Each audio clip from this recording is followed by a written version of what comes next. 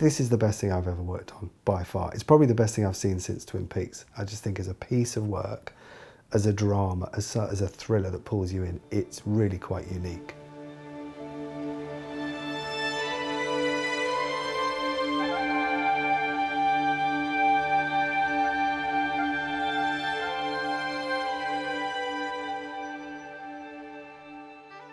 My grandfather gave me a camera, right? And I was 8 years old. It was a Super 8 camera. It didn't have any film in it. I just carry this camera with me all the time. And I just really enjoyed like looking at the world through this little square. And we had this alleyway next door to the house. And I would just constantly be going up and down this alleyway, just holding this camera to my eye. And I think maybe that was somewhere, to a certain extent, I started to learn subconsciously about composition at that point, because I was doing it so many times that I became very aware of, you know, the closeness of the walls to each other, and the distance, and how it would end up in the middle of this square. And a few years later, when I actually got some film to put in the camera, and I started making these little films with my brother, they always ended up looking a bit like that. So I can't, I'm not going to give Kubrick any credit. The relationship that I have with Alex Garland, as you know, in filmmaking terms, is essentially based around this idea that we have a sort of understanding of what it is to really collaborate as filmmakers. A highly intelligent man, fantastic writer, brilliant director, always wants to be able to understand every single element that goes into making and telling this story. I think what it boils down to is the idea that you pick the team to help you tell this story. You pick the right people. I remember right from the early days, really, with Ex Machina, when I read that script, it was like I was already watching the film. It gets straight to the point, but it's exciting, and there's no fat on it. A lot of scripts have a tendency to just over describe stuff, and to really try and bring you into the world. And whereas this is just like, I don't know how he does it, but it's just in a sentence you immediately understand where you are, what you're looking at, what this character is feeling, without ever being told any of those things. I think Rob does in his camera moves and lighting what Alex does in his writing and directing. Very considered, lots of preparation, and then Alex will know fairly well how he wants to cover. It doesn't storyboard like an Edgar Wright. It's not all laid down, but he kind of knows what he wants, but he's very open to experimentation. I enjoy the concept of a sort of unflinching kind of proximity, and I think that stems from, you know, the movies that I grew up on as well. I always like to feel like I'm in the room, you know. In many ways, like the work that I would do with Alex is that we have very, very similar aesthetic in that sense. So, and also in particular for long takes, and that helps the idea of putting the audience in the room, because there's something, we're not hiding anything, you know. We're not hiding in cuts. We're showing it as honestly as we can.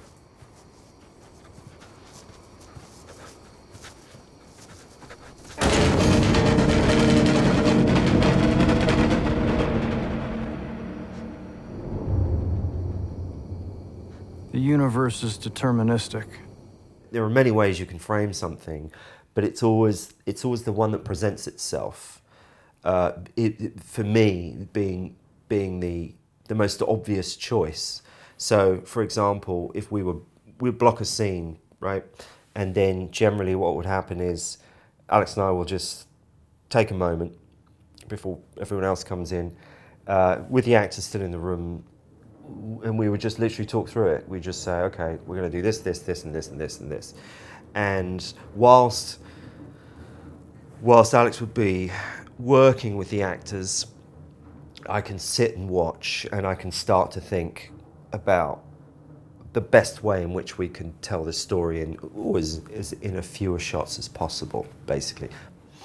So then when it comes to the framing itself, the less one thinks about it, the better it is. In other words, it's the first response, it's the one that presents itself. If there happens to be a sort of visual thread throughout that, then all for the better, but it's not an overly self-conscious decision. There's always something aesthetically pleasing to me in finding a frame that tells the story, that gives us proximity to the actor, but it never hides the environment that we're in. And if a frame can do those things, combine all of those things, then great. Does anything ever happen without a reason? Yes. No. Things happen without a reason. Like? An example. Yes. A kid getting leukemia, getting hit by lightning. It's an endless list. No, Lily. I didn't ask if things ever happen without a good reason. I said a reason. The leukemia was an aberration in the kid's DNA. The lightning was a static discharge.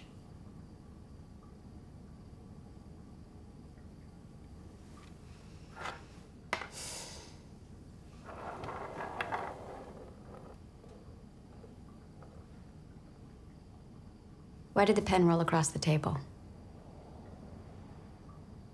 You pushed it. Why did I push it? I'm guessing to make a point. That's a reason. It's why the pen rolled across the table. We chose the right camera for this production. Absolutely, no question. We chose the Venice because we knew through testing it was going to give us what we needed. What Alex says is like it's his job to, essentially the way he sees it as far as our collaboration is concerned, is to create the content for me to film.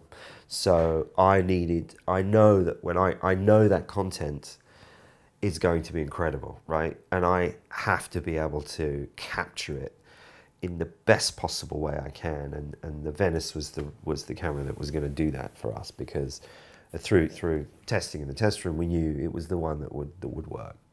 In the case of DEVS, similar to Ex Machina, it's an extension of that world, if you like. We would be doing very long takes in this case, another sort of self-contained set, albeit on a much bigger scale, with a camera that was dance flooring its way around a room between two characters, or three characters in some cases. And what I ended up doing, rather than getting tangled up on a dolly, and also because I had a second camera in there anyway, is that we used this device, a really brilliant device called a Stabilize, and it's a very small flight head. It was designed really for wire rigs and to hold a red camera.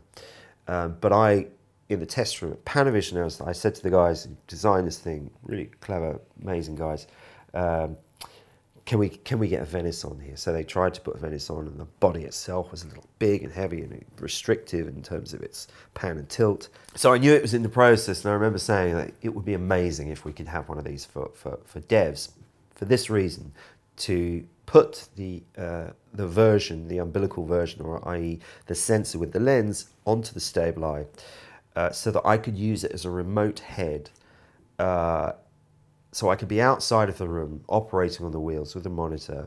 I could have another monitor where I can see B camera. I'm on comms to Sam Phillips, who's the grip inside, pushing our key grip, moving the dolly around beautifully. Like, I could talk him through the shot, react in a certain way. And we had the camera body strapped to the dolly, the umbilical sensor, C-series anamorphics on there. Beautiful, beautiful combination. It was a delight, and we used this like on our DEVS set for a portion of the shoot, which was a 6-week portion of the shoot up in Manchester. Every day we were using it, every day. So it was a real bonus to be able to be in that position, to be able to keep the aesthetic of, you know, of our chosen camera, but have the ability for it to adapt into a certain situation, which I thought was great. Following on from Annihilation, there was, like I say, this soft contrast look which was lit that way, but making sure there's a black somewhere in the frame to anchor it slightly, and other times it got heavier. And although Rob uses various filtration for soft looks and various techniques, but it'll never look as good as if it's been naturally done. And if you want to take it the other way and pull the shadows down, which we have on some of DEVS for a slightly darker look in certain scenes and crunchier look to give it a good base, if it's a very serious scene, we might want to emphasize that. That's easier to do. So yeah, his natural soft lighting, soft silhouettes are just beautiful. You're not having to dig things out of shadows. I think for San Francisco, that quality of light and the angle of light was extraordinary, and thank God we get that in HDR.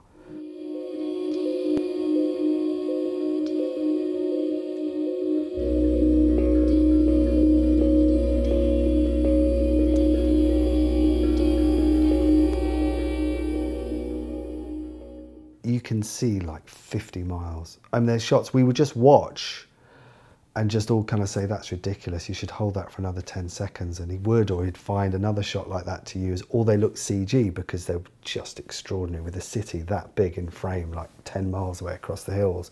And those shots, I could grade almost any way. At one point I was making those gold, another time we went blue, another time, you know, because they just had such extraordinary scope within the image. This is another thing we were talking about with the camera, that there's a place a shot wants to be, both where it was shot and how far you can push it or move it in the camera, and then where you really want it to be storytelling wise or visually.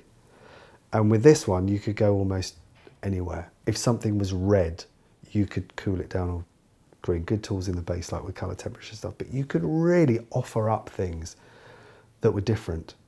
And in the end, you might just come 20% from where it originally sat, or you might completely change it for a totally different feel, and it would still work.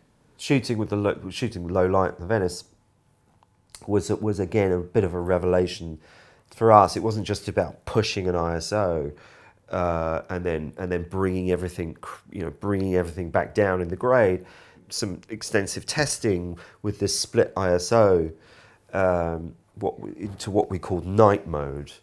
We'd base at 2,500 and then we'd shoot at 1250, and for us it was a sweet spot.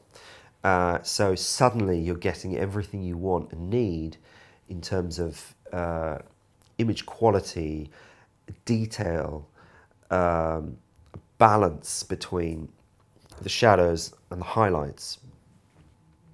And also the confidence to know that, you can shoot in low light. This was, again, it was a whole new thing for us, a whole new revelations, which was great, which was perfect. Because it meant then, we got some beautiful, really beautiful aerials of San Francisco at night.